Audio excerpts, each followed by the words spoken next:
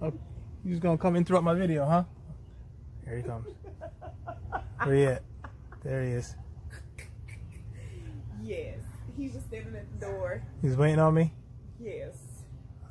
Well, what's going on, YouTube? Hope everybody's well. Hope you're safe during this time. I just wanted to make a real quick video related to the JB4. I've had it well over a year now. I know its ups and downs, its limitations, and its benefits. Done my homework, done my research, and I wanted to address some of the things I've been seeing. I used to see it a lot in the past, and it kind of died down, but I've seen it a lot again.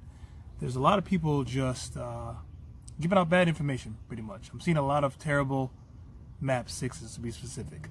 So there's a great blog on Stillin's website. I'll link it down low.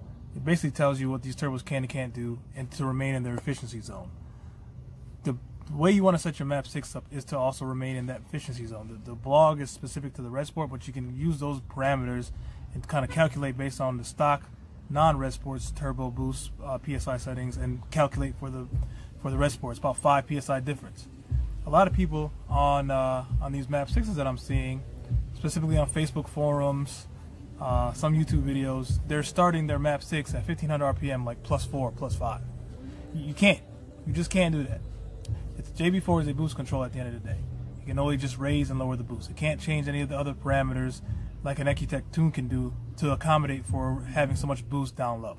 So when you're asking for the JB4 to raise the boost at 1500 to 2000 RPM by +4, +5, all you're doing is pulling timing. Your car is running worse. The problem is that I'm also seeing is a lot of people saying, yeah, here's my map, it runs great. But they're also not telling you how they know it runs great. They're just saying it runs great because they're hitting the gas and the car moves. They're not getting any logging done. They're not posting the logs to N54 Tech. They're not seeing any of the timing jumps, dips and timing. They're not monitoring for knock, anything like that. So a lot of these people are saying, why is my car not working right? Here's my map 6. I look at the map 6, and before I even look at the log, I say, you're over boosting. You got to know the limitations of these JB4s. So I'm going to pause right here for a second, post a screenshot of my map 6, and I would recommend anybody, even lightly modded, to use this map 6 and tell me how your car feels, because I guarantee if you have anything that's significantly higher boost, low or high, you're pulling timing. So here's the map 6 that you should run.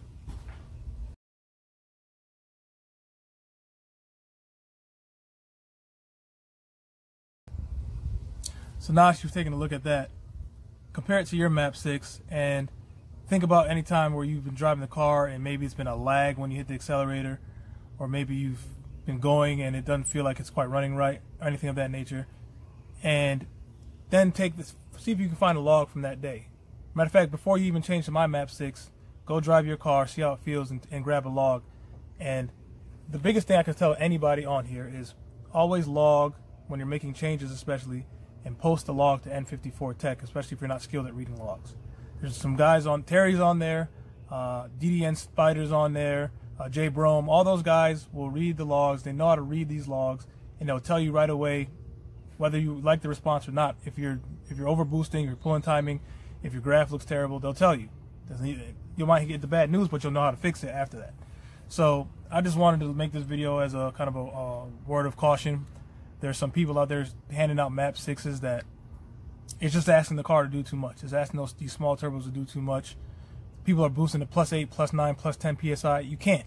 Not on these cars. Even if you got full downpipes, all that stuff, if you do that on JB4, you're asking to bring your car to the dealership. That's all I can, that's the best way I can put it. If you ask the car to do too much on JB4, you're just going to end up in a dealership. When I've run the car on peaked at 7.5 PSI, right in the middle, right in the heart of the RPM band, the car runs strong. I haven't lost any non-Q50 on the road except for an M3 running that map.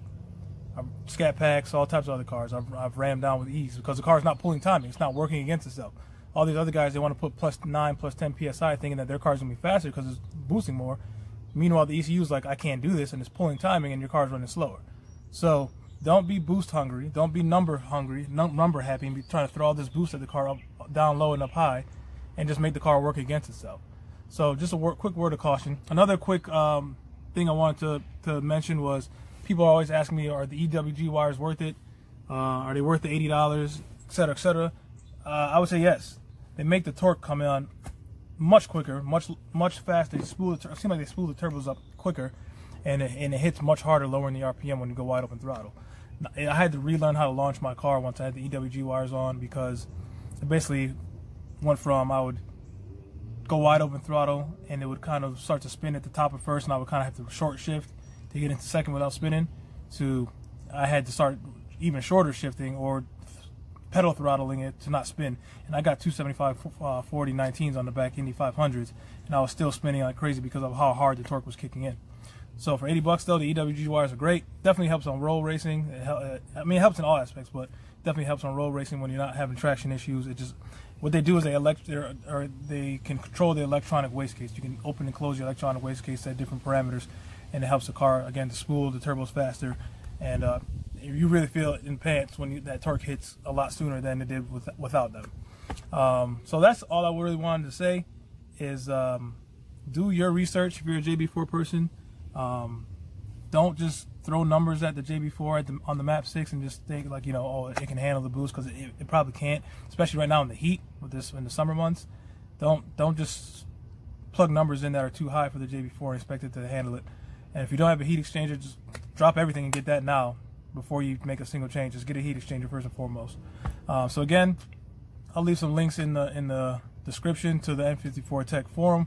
Always get a log and always post there. They'll tell it to you straight. I'm on that forum too. I'll help you out as I can. Like I said, use my map 6 as you want. I would say use that map, or you can even start at plus 2 psi. Go like 1 psi up from where I am. I use mine pretty conservatively because I'm looking for longevity. I'm very careful with how I do all my pulls and all my maps. I'm very conservative. So you can maybe start at plus 2 psi and ramp up by 1 psi each. And just ask me questions in the comments, because I'm always replying to people. I'm always commenting. I'm always helping people out. So if you got any more questions, just ask me in the comments. There's no disrespect to any other person with JB4. No disrespect to anybody that their maps are significantly different. I just know that me doing my homework, posting numerous logs, talking to numerous people, and having them explain why or why not something is working out, I just know that what works with this platform from a standpoint of not pulling timing and having the car work against itself. So hopefully this will help you out. If not, sorry for wasting your time. Appreciate you checking out the video, and let me know if you have any questions. All right, thanks a lot.